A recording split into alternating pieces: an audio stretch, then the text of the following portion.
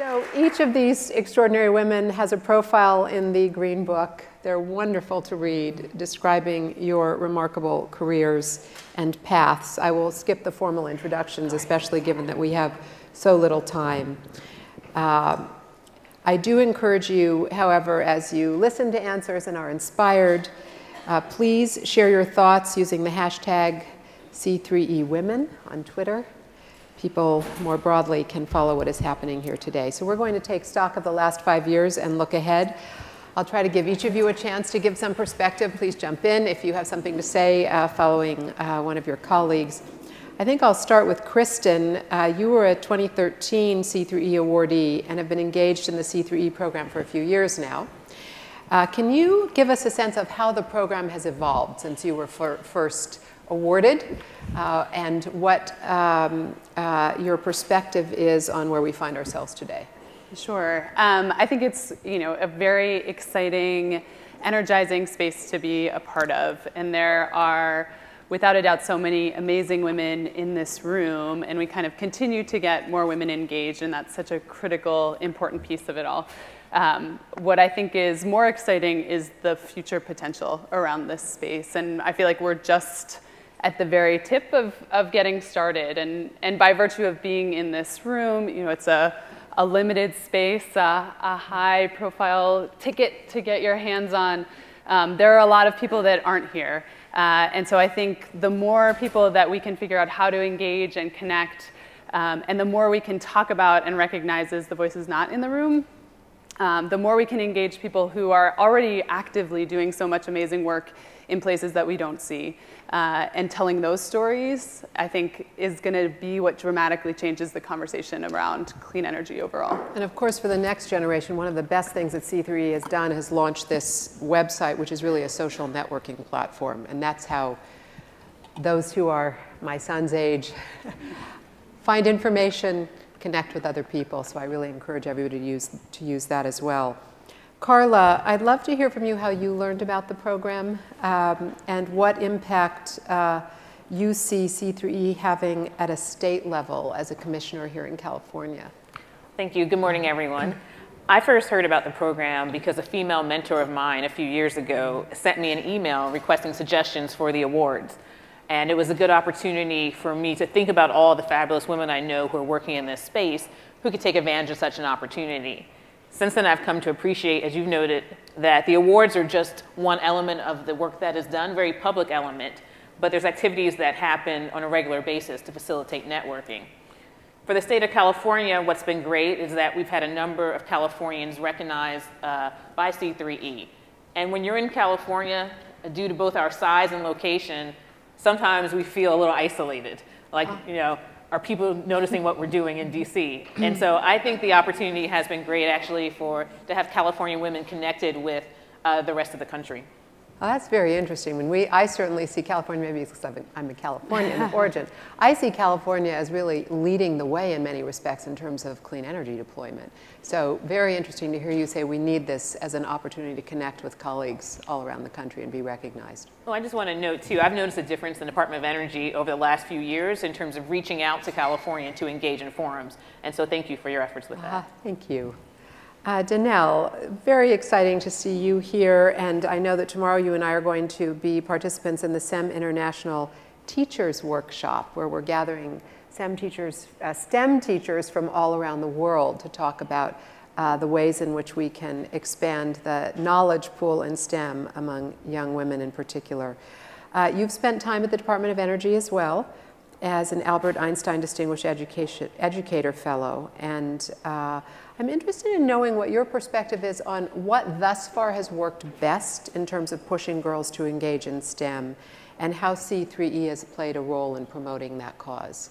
Absolutely. I think the stories, telling STEM stories of women, young women, older women, diverse women, is critically important. So hearing those stories, and my advice to you as you tell those stories is to include the challenges and the failures and the struggles that you've had, because our students oftentimes hear how incredible it's been and the awesome things that you've done, which is important. It's an important part of your story. But if that's all that they hear, then when they hit a stumbling block, they think, well, this never happened to another woman. I don't know about this happening. And so it's important to share the failures and the struggles and challenges, even though sometimes that's a hard part to remember ourselves, because you want to kind of put them out of your head. But I think that that's really important. And one of the most important things that we can do collectively to encourage more young women and girls to go into the STEM fields, tell our stories.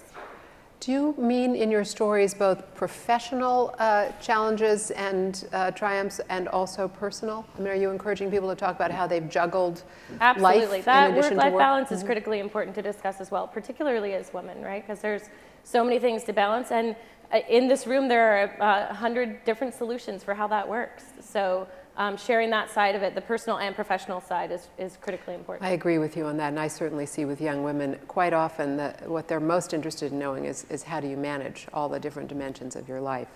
And I will just note on your point about describing failure as well as success, one of the mantras that I have followed, Bill Perry, the former defense secretary who I mentioned, once said to one of my kids when he had had a catastrophic science fair experiment. He looked him in the eye, and Bill is a noted entrepreneur and scientist, and Bill said, "Richard, if you don't fail at first, you weren't trying something bold enough." And I think that's such an important message for young people to hear. We're in such a competitive environment right now. They're afraid of failure because they're fearful it won't allow them to advance, but actually in science you have to be willing to fail.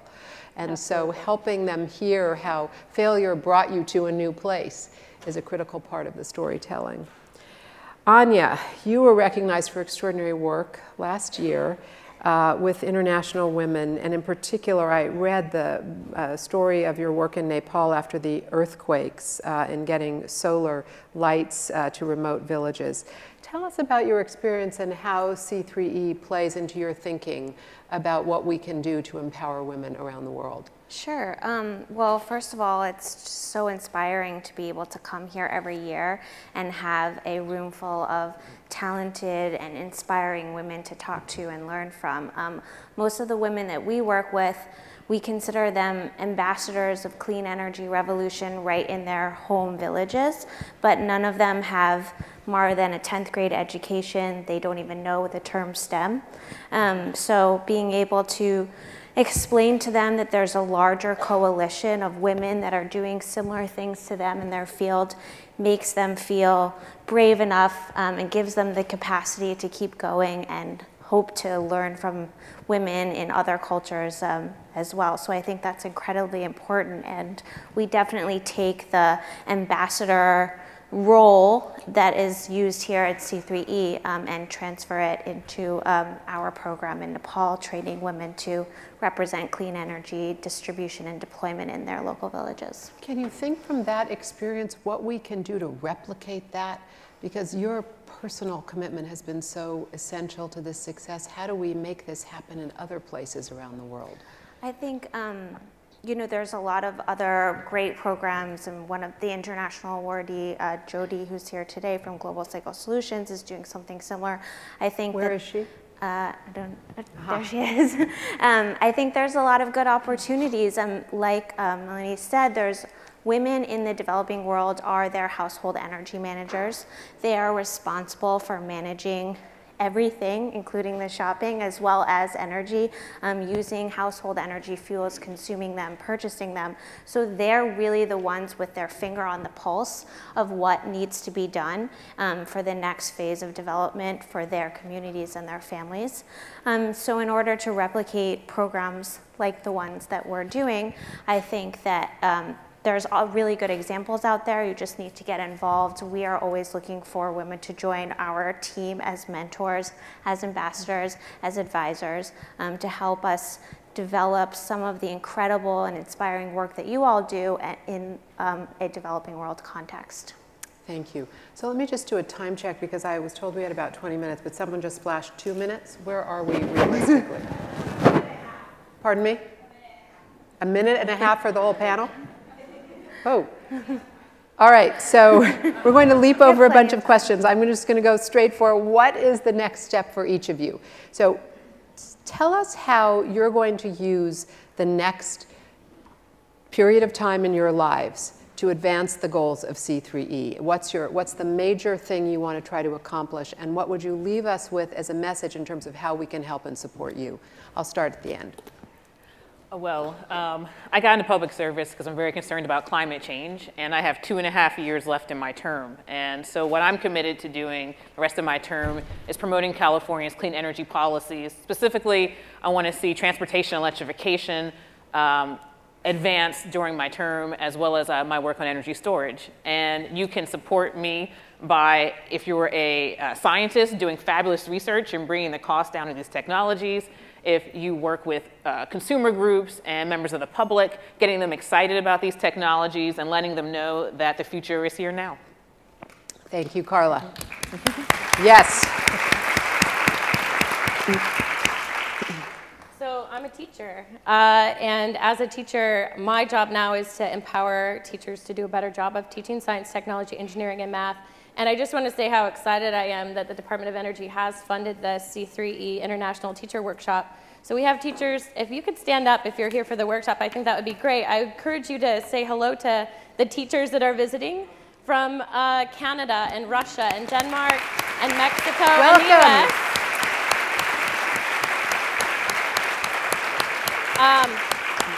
And as teachers are, some of them are a little shy, so I encourage you to go up and say hello to them and introduce yourselves. But my commitment is to continue to empower teachers. So we do a lot of professional development around lots of different subjects, but in particular energy. So we have the STEMazing Institute this summer that will be teaching a strand on called Water Energy World, which is a partnership with Arizona Project WET.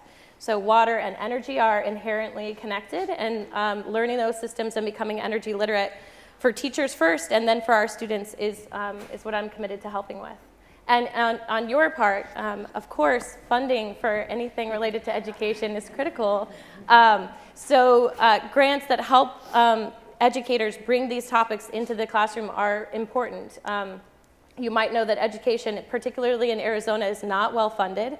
So we are committed to running workshops where teachers get the resources that they need in order to engage their students.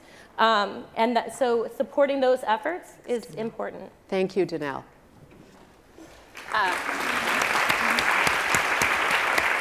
Kristen. So my full-time job is as the executive director of Women of Wind Energy. So my every day, all the time, wake up in the middle of the night is in line with the mission of C3E.